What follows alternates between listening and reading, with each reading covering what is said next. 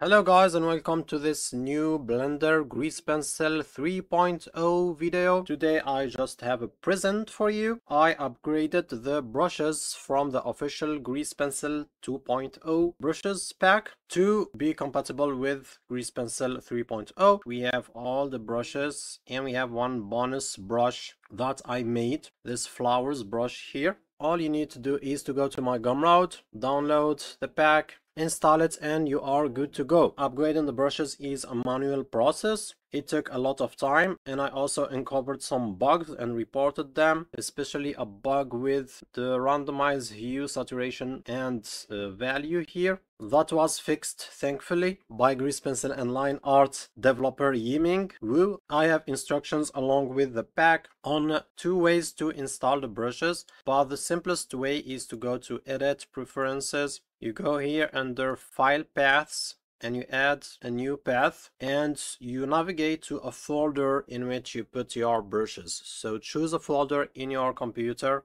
and then go here and add that folder as a new path here. The name of the folder will be displayed here and you are good to go. That's the simplest way. I also want to show you, if you have a custom brush in Blender 4.2 or lower and you want to upgrade it to Blender 4.3, 4.4 and up, how you can upgrade that custom brush. The first thing you need to do is to go to a blend file in which there is that brush by using the append feature. So you go under file and then append, and then you find your Blender file and double click on it and then find the material folder and choose the material that your brush uses. You choose that material and do append. You will then need to go to the materials panel here and add a new material.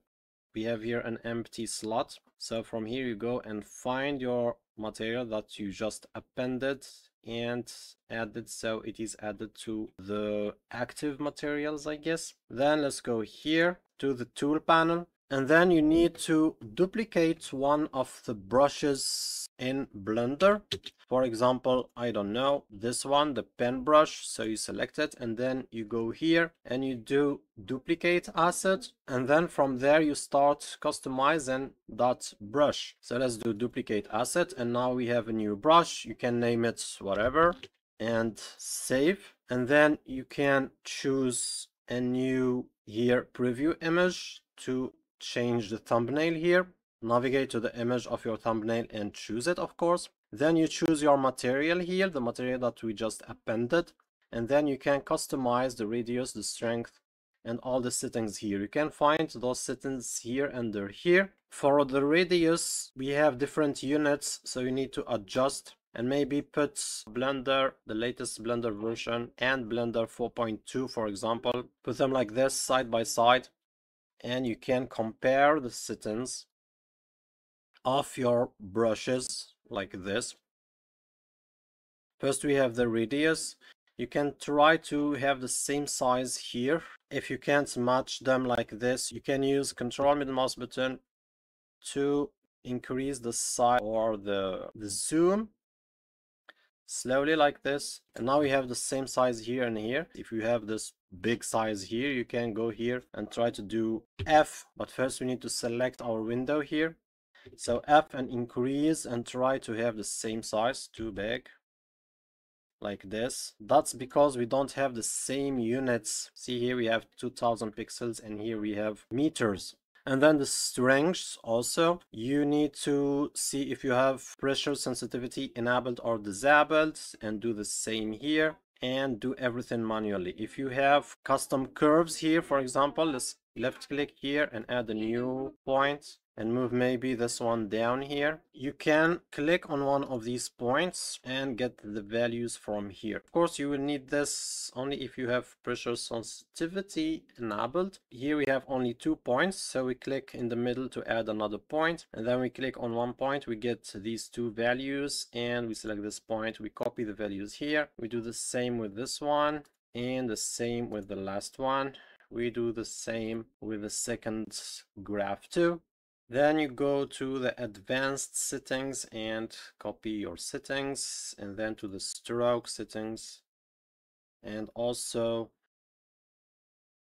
you copy the settings. So under post processing, if it's enabled or disabled, with the values here, randomize, stabilize, all these settings here. And of course the color, yes, the vertex color, you can choose vertex or material color.